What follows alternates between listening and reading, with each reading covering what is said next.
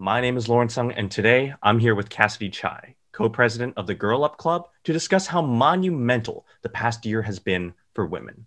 Thank you, Cassidy, so much for taking the time out of your day to do this interview. Greatly appreciate it. No problem. All right. So let's hop right into it. So, in your opinion, what were some of the most inspiring moments for women last year? Well, last year had a whole bunch of great moments for women. However, things were kind of put aside due to the pandemic, but um, a lot of countries legalized abortion, which was very nice. With Kamala Harris as the new VP for the new administration, it is definitely a great thing. And so, what were some of the setbacks as well? Because it has been an amazing year for in terms of progress for women's rights and women's health, but I've also known that there have been some setbacks as well. Yeah, there's been definitely a lot of setbacks. As I said before, with the whole pandemic thing, a lot of things were hindered in terms of policies. Many states this or last year tried to do abortion bans, and that wasn't very good for a lot of people. However, I think it was announced today actually that um, there was a win for Planned Parenthood for the Texas abortion ban, which is amazing because Planned Parenthood offers a lot of amazing services for people.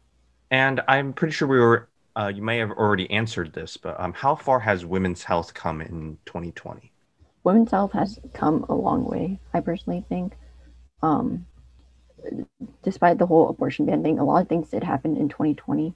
I know Great Britain repealed, like they took away all their pink tax and on the extra tax on their sanitary products.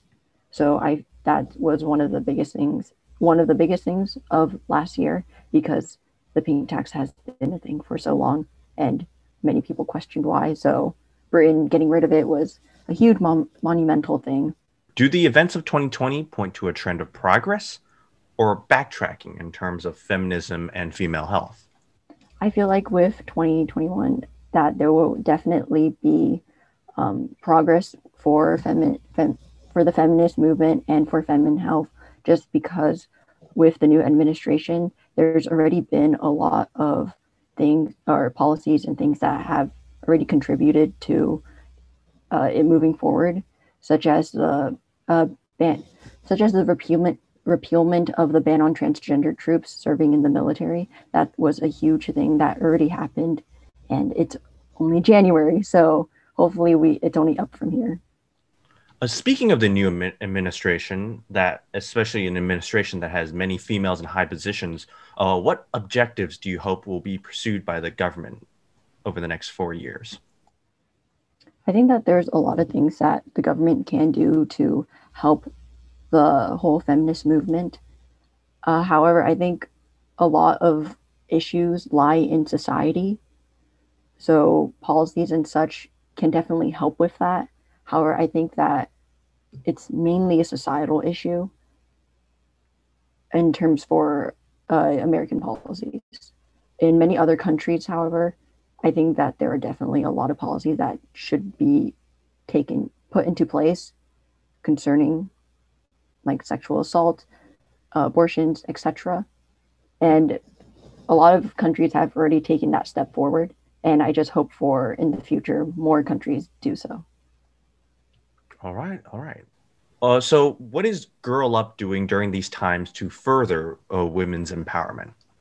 So Girl Up currently is doing entirely virtual club meetings. We hope that through our meetings, we're able to create a safe community where we're able to discuss these kinds of issues.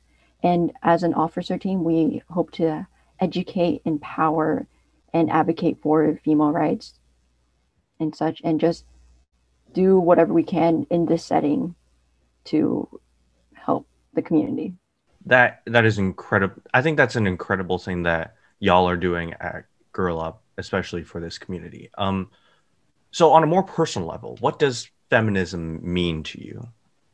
I feel like being a feminist nowadays, you have to be inclusive with everything that you do.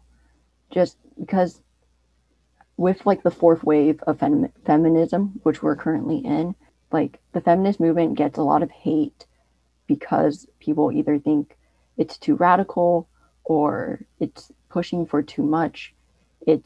There's a lot of false narratives concerning the feminist movement, I guess. So I feel like for me, being a feminist means that you have to be inclusive with everything that you do and try to look at things from as many point of views as possible. Are you personally hopeful for the near future? In concerns with the feminist movement for the near future, I am hopeful. With so many more of female people in higher positions, I think that there will definitely be progress for the movement. And that's all the time we have. APN is an ardent supporter of gender equality and women's rights and will continue to highlight these issues on its platforms. This has been Lawrence, back to the anchors.